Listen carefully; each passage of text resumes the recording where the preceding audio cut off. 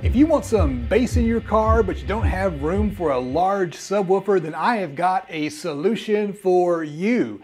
This right here is a Kicker preloaded subwoofer enclosure. Now they come in different sizes from a 6 3/4 all the way up to a 12-inch. This happens to be the 10-inch model. They also offer a down-firing version. Now you probably noticed that the cones seem to be a little bit mismatched. That's because it's not just a single subwoofer, it's a subwoofer plus a passive radiator. Now a passive radiator works a lot like a port. I'll explain more about that later, so make sure you stick around. Inside of the box you'll find an info page that tells you about the enclosure along with a sticker. There's also a wedge-shaped piece of cardboard packing material. Wait, don't throw that away. There's some mounting hardware taped to the back of it. You might need that to secure your enclosure in your vehicle. Now it's time for the big reveal. Let's pull the box off and see what this thing looks like. Now, of course, it is wrapped in plastic to protect it from moisture damage during shipping. Whenever I review something like this, I always like to include some hard data in the review. So I'm gonna grab my laptop and my DATs, and I'm gonna run a sweep on this thing to try to find the tuning frequency. If you build your own speakers, I strongly recommend that you pick up a DATs. I'll give you a link to one down in the video description. So what the DATS does is it runs an impedance sweep and it gives you this plot. And the first thing that I notice is that this plot looks pretty much like what you would expect for a ported enclosure.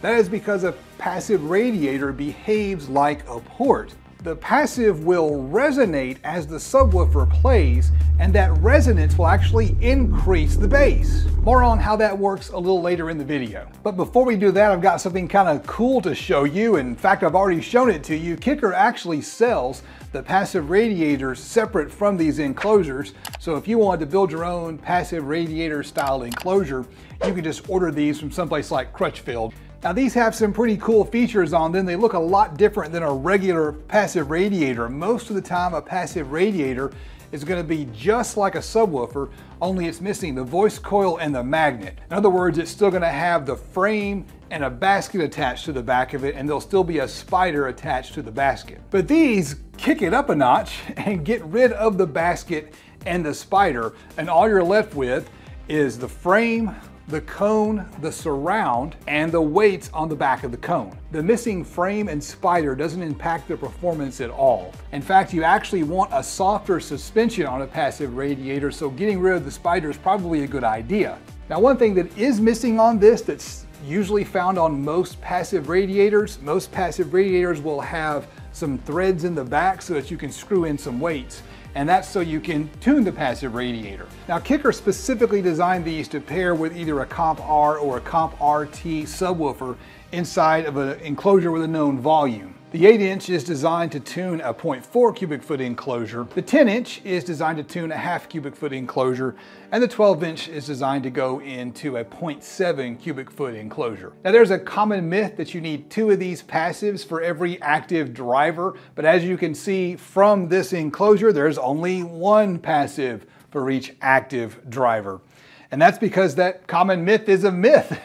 What you actually need is you need the passive to be able to displace twice the air that the active could potentially displace. One way to do that is for your passive to have double the X-Max as your active. And so these Kickers are again designed to pair up with their Comp R and Comp RT subwoofers, and they have plenty of X-Max built into them. Anyway, back to the DATS results we talked about earlier. This enclosure looks to be tuned to about 45 Hertz. Now Kicker did some testing on their channel and they showed that their 12-inch enclosure is tuned to around 38 or 40 Hertz. So 45 Hertz for the 10-inch enclosure is perfectly in line with what Kicker showed on their channel.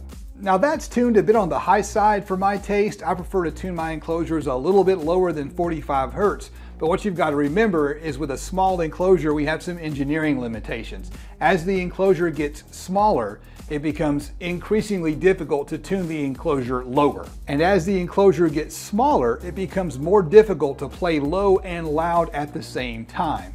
That's a concept called Hoffman's iron law. We'll talk more about that in a little bit. To get an idea of just how compact this enclosure is, here are some side-by-side shots with an enclosure that I built last summer. This is a 2.5 cubic inch net enclosure. So that means it's 2.5 cubic inches of internal airspace after you account for the bracing and the port and the subwoofer displacement inside the enclosure. This enclosure is tuned to 34 Hertz, and so it's got a big port wrapping around the inside of it that's taking up a lot of space as well. And the driver is a Kicker Comp R12.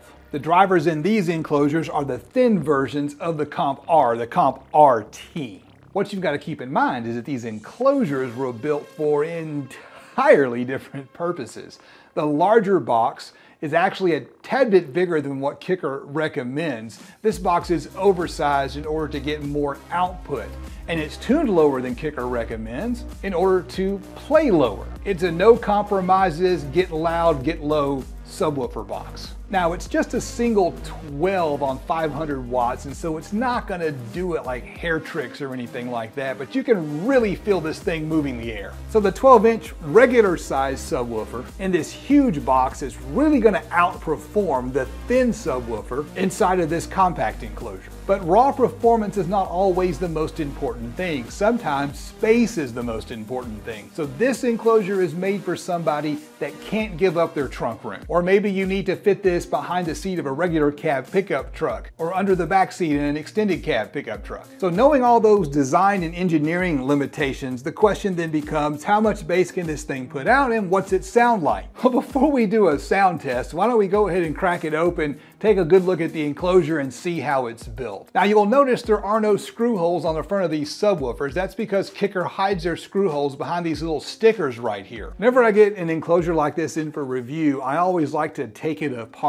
for two reasons. One, I like taking things apart. Who doesn't? It's cool to know what's going on the inside of these things. And two, you as just a regular consumer who's not making YouTube videos, you're not going to take it apart. You're going to put it in your car and you're going to play music, and you just have to kind of hope that it's built well. So one of the things I do as a service to you is I take these things apart and risk tearing them up in the process. Now the first thing I noticed when I was pulling out these screws is these are not wood screws, these are machine screws. That's a really good thing. That means that Kicker has used either a T-nut or a threaded insert or some other type of fastener inside of the enclosure. I wasn't able to get in and actually see what they were using because it's such a slim little enclosure. But this is a really cool thing if you find yourself having to take the subwoofer in and out a lot. The other thing that I noticed when I was pulling the driver out is that this enclosure is just absolutely gorgeous. The carpet lines are flawless and the stitching on the logo is really sharp. Kicker did a fantastic job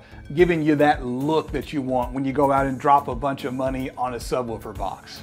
Okay, let's pull the driver out and see what we have on the inside. The first thing that I noticed is we've got some polyfill around the edges. The polyfill is there to help break up standing waves, and it will improve sound quality. The speaker wires are wrapped with foam tape. Again, that's a sound quality thing. You're not going to hear the speaker wires rattling up against the various components inside of the enclosure. I'm not sure what size the wire is, but it looks like maybe 14 gauge or so. That's plenty thick for the amount of power this thing is designed to handle. Inside the enclosure, we've got a nice heavy-duty brace in the middle of the enclosure, and there's bracing around the edges of the enclosure as well. So from a box construction standpoint, I'm going to give this a 10 out of 10. This box is built the way that I prefer to build my boxes. And I want to say thank you to Kicker for sending out this enclosure, because I wouldn't necessarily want to take it apart if I had spent my own money on it. So Kicker, thank you very much for sending this out. And while I'm saying thank you to people, I want to thank all of my patrons for their contributions to my channel, with a special shout out to my $25 patrons,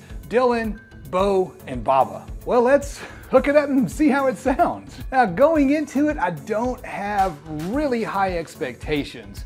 When you have a small enclosure, you can either play low or loud, but not both. If you want to play both low and loud, then you need a really big enclosure, and that's Hoffman's iron law in a nutshell.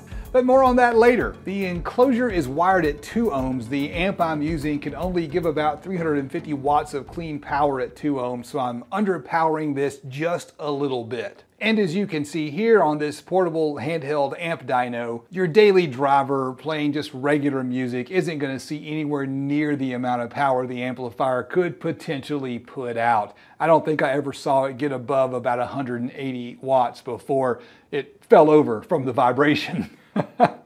I recommend that you go with a bigger amplifier. You want to use at least 400 watts RMS certified on a subwoofer like this. These Kicker subwoofers can easily handle their rated power. Probably wouldn't hurt to juice it up just a little bit more. But you want to hear how it sounds too, and so I've got some copyright-free music that YouTube provided. Let's see what you think.